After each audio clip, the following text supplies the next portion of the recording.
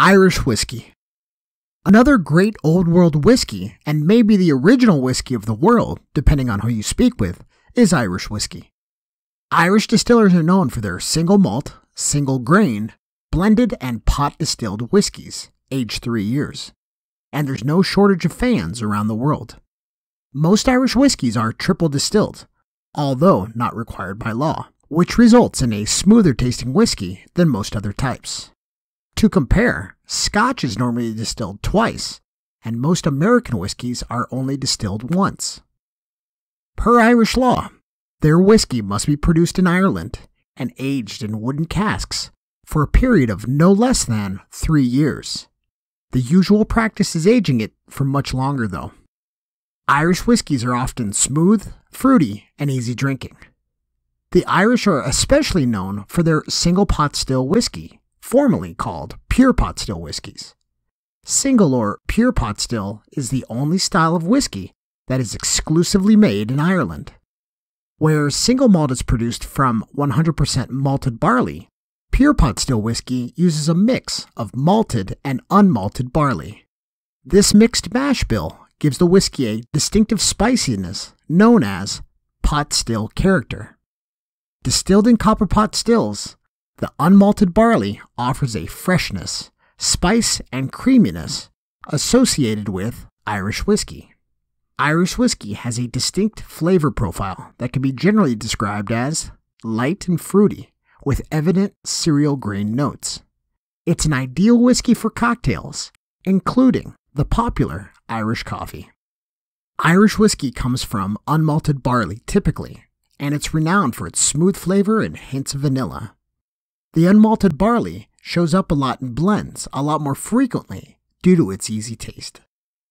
Scotch whiskey, by contrast, is made from malted barley and generally has a fuller, heavier taste than many other whiskeys.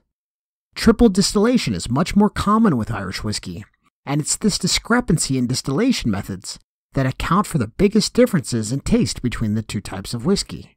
It's also going to be less sweet than most American whiskeys and won't have the smokiness that Scotch develops from the peat. Irish Whiskey Regulations. The Irish Whiskey Act of 1980.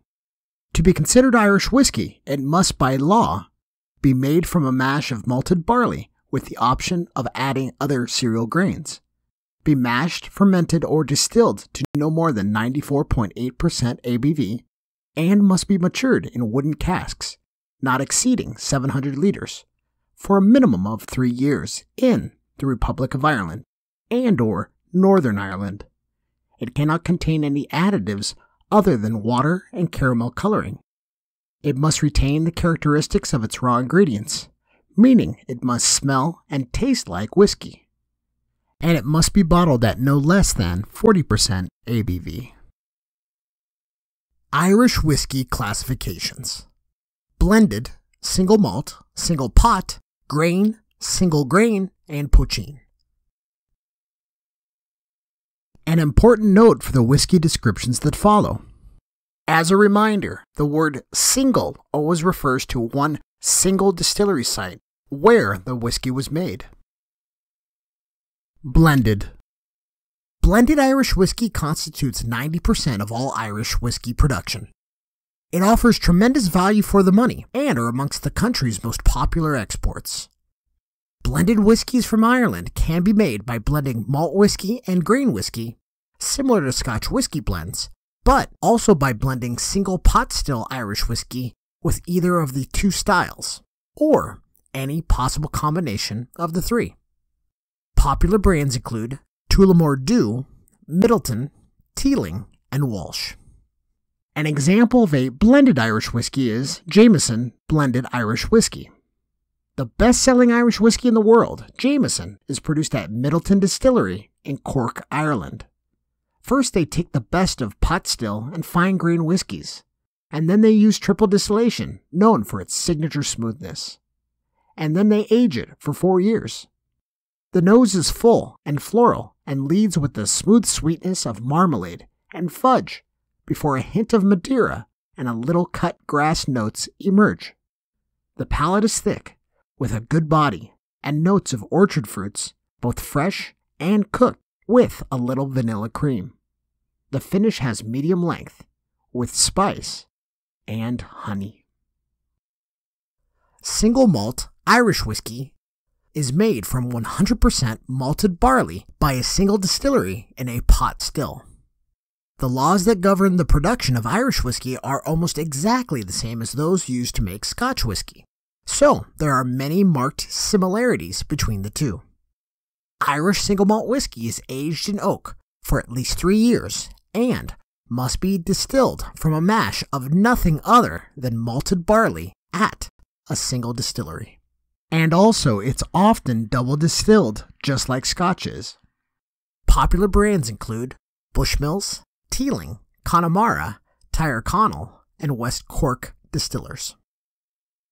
An example of a single malt Irish whiskey is Tyrconnell Single Malt. This whiskey is currently distilled at Cooley Distillery and soon at the refurbished Kilbeggan Distillery, and is a double distilled single malt whiskey. Most Irish whiskeys on the market are triple distilled and/or blended, but this is a trend that's changing. The aromas and tastes exuding from the glass include toasted cereal, lemons, and a touch of honey, which are clean and pronounced. There's a slight charred taste on the finish, along with some dried herbs, and it finishes with a gentle, spicy bite. Single pot still, formerly known as pure pot still. This whiskey is a blend of both malted and unmalted barley, distilled in a pot still. Pure pot still is a style of whiskey unique to Ireland. Single pot still Irish whiskey can be a confusing term for people who are unfamiliar with the Irish whiskey category. Pot still Irish whiskey is made from a mash of a minimum of 30% malted and a minimum of 30% unmalted barley, with up to 5% of other cereals added, and is distilled in pot stills. The key differentiating feature of this style is that it's made from a mash of both malted and unmalted barley. Obviously, it must be produced in a pot still, while the word single indicates that it's produced at a single distillery, like a single malt Scotch whiskey is. Popular brands include Redbreast, Middleton, Spot Whiskey, Powers, and Paddy. An example of a single pot Irish whiskey is Green Spot Single Pot Whiskey, a non-age statement single pot still Irish whiskey comprising of pot still whiskeys aged between 7 and 10 years. This whiskey is matured in a combination of new bourbon and refilled bourbon casks, as well as sherry casks. The nose has fresh aromatic oils and spices, with orchard fruits and barley, on a background of toasted wood. The taste has a full and spicy body, with hints of clove along with the fruity sweetness of green apples, rounded off with toasted oak. And then it follows by lingering flavors of spices and barley. Grain Irish whiskey. Grain whiskey in Ireland is distilled using no more than 30% malted barley in combination with other whole, unmalted cereals, usually corn, wheat, or barley. It may be produced in any kind of still, though it's typically distilled in a continuous column still. This is by far the cheapest and most efficient way to produce the spirit. However, it's often much less complex than pot-distilled malt whiskey, distilled solely from malted barley. Considerable care and knowledge must therefore be employed to create enjoyable, flavorsome Irish grain whiskies. An example of a grain Irish whiskey is Ballyhoo Grain Irish Whiskey. This whiskey is 86 proof, with a mash bill of 93% French corn and 7% malted barley. It's aged 4 years, with an additional 3 to 6 months in port casks. The nose is restrained and subtle, with a first little whiff of banana peel and a touch of heat. As it sits in the glass, a nutty, brown sugar sweetness develops. The palate and the body of this whiskey is very light, and hotter than expected given the alcohol by volume. The nose's brown sugar comes across as grainy sweetness, and both the mid-palate and the finish have a wonderful mushroom quality. Single grain Irish whiskey. This is a very confusing term. What it really means is that it's a grain whiskey produced at a single distillery. However, more than one grain might go into it. Typically, the mash bill mostly consists of corn with a small percentage of barley in the mix, but can be from a grain or mixture of grains, such as corn, wheat, rye, and barley, malted or unmalted. It results in a light to medium-bodied style, such as ones from Teeling or Greenore. An example of a single-grain Irish whiskey is Teeling Single Grain. Adding less water and not removing the oils gives this whiskey a nice, rich flavor and texture, which is incredibly surprising once you find out this whiskey is only 5 years old. Young grain whiskey rarely tastes this good, but the Teelings have found a way to get the most out of this young, 95% corn whiskey, and the answer comes from California. By aging their coolly-made distillate in California Cabernet wine barrels, they managed to coax a surprising amount of flavor into the spirit, resulting in a unique and tasty whiskey. The nose comprises of candied sweetness, caramel, vanilla saltwater taffy, grainy sweetness, and toffee, with lighter notes of nuts, dark fruit, leather, and spice, with an earthiness to balance the sweetness. The palate comes through with caramel, grainy sweetness again, and that taffy, with toffee, banana, apricot, nuts, and light notes of spice, cocoa, and earthy herbs. And it has a nice long finish with nuts and notes of caramel, spice, cocoa, and dried fruit. And Poitín, or Irish moonshine.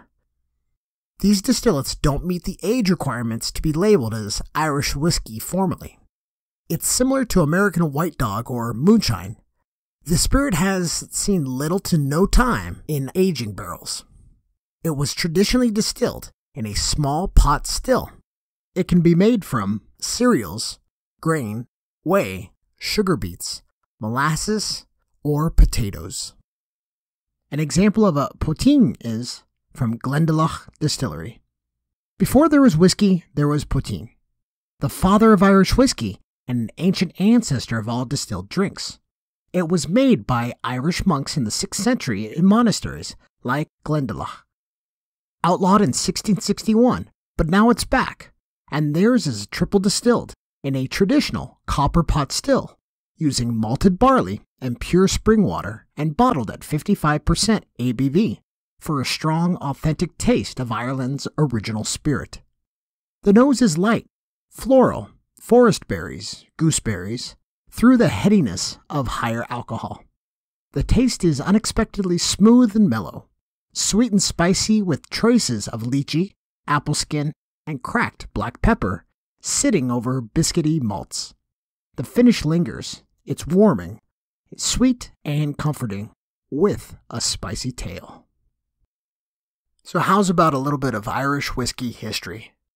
Irish whiskey's been around a very long time.